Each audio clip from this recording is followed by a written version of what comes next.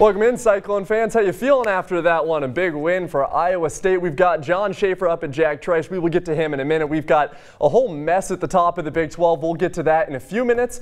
But hey, what do you say we relive what we just watched? Iowa State taking on Oklahoma up at Jack Trice. Let's roll them in front of fans for the first time this year. Well, general public for the first time this year. And first quarter tied at 3. Spencer Rattler, delayed shovel to Seth McGowan.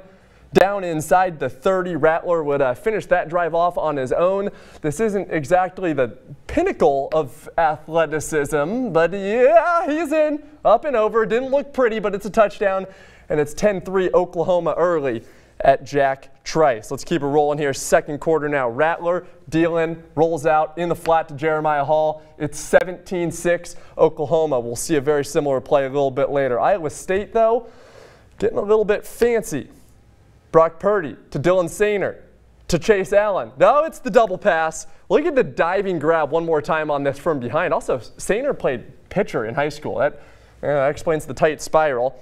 Second half now, after Breece Hall punches it in, makes it 17-13. So we'll go to the second half late in the third quarter.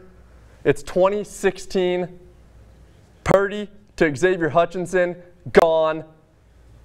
And it's Iowa State's first lead. They have only beat Oklahoma 7 times in their entire history, and they're up 23-20. Now 23-23.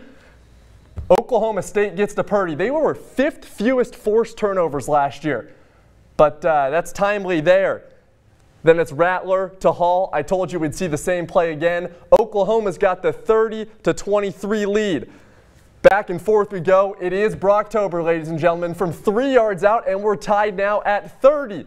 Yeah, he's fired up. You can see Jack Trice shaking a little bit on the camera, and then it becomes Breece Hall time. Rumbling, bumbling, stumbling, bouncing off guys down inside the 10-yard line, and we are midway through the fourth quarter, and then for good measure, the game-winning touchdown, Breece Hall from 8 yards out. Thank you very much. Iowa State tops 18th ranked Oklahoma 37-30. That loss to Louisiana feels like a long time ago. The Cyclones 2-0, and now they are at the top of the Big 12. Now today was also the first time that fans were welcomed back into Jack Trice. Fans outside of close relationships with players and coaching staff, of course.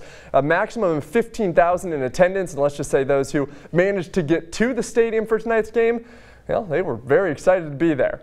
It's amazing. I'm so excited. I'm so happy that they allowed us to be in the stands and go State. I feel like we've been quarantined for so long, and so being able to be out here and cheer on our Cyclones and be in attendance with other people is wonderful. I think it's going to be a drastic improvement.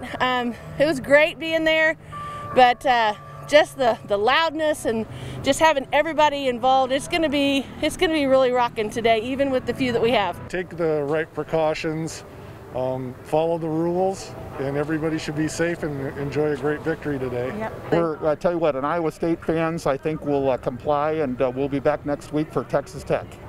Yeah, they celebrated the victory, and so let's go find Local 5 Sports Director John Schaefer. Buddy, I'm jealous of you. I know it's chilly, but you got a good one up there. What's the vibe like around the stadium now? Yeah, that's right, Matthew, Judy. The buzz is electric around here. Even with 15,000 fans, they are all thrilled to see what they just witnessed. Of course, a big win over Oklahoma. Now, this is the first time Oklahoma's actually lost back-to-back games since 1999. Yeah, it's been a while. Last year, of course, Iowa State was 1 point away, a 2-point conversion away from winning that one. Tonight, they get full redemption, a full touchdown win, and of course, that big interception at the end was what sealed the deal. But what a fourth quarter it was. Of course, it is Brocktober right now. Let's be honest. October needs to be renamed Brocktober. It already is up here names.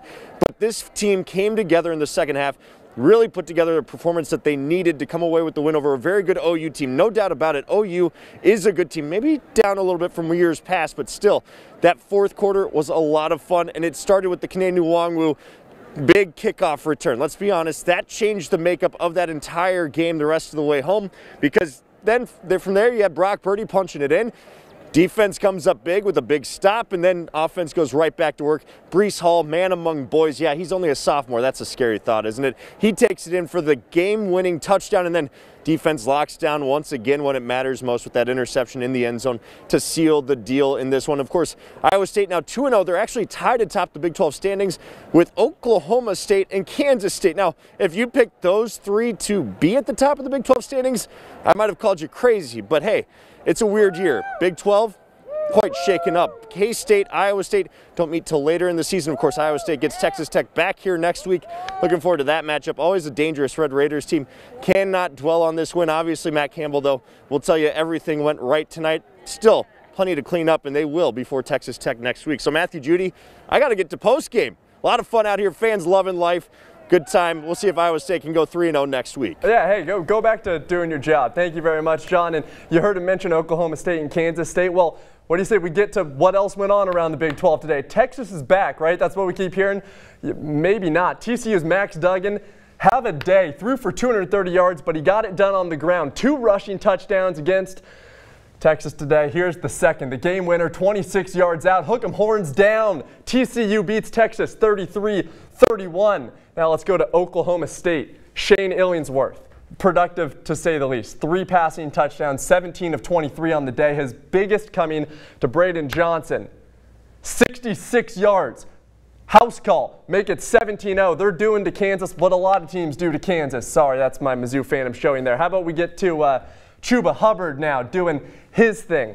He takes it around the left side and dancing, finds a hole. Yeah, this one got ugly. Oklahoma State tops Kansas 47-7. So now we've got an absolute cluster in the Big 12. You heard John mention it. Let's see if we can pull up the standings here. Oklahoma State, K-State, and Iowa State all 2-0 at the top. And then you got a gaggle of teams 1-1 behind. West Virginia, TCU with that win over Texas today.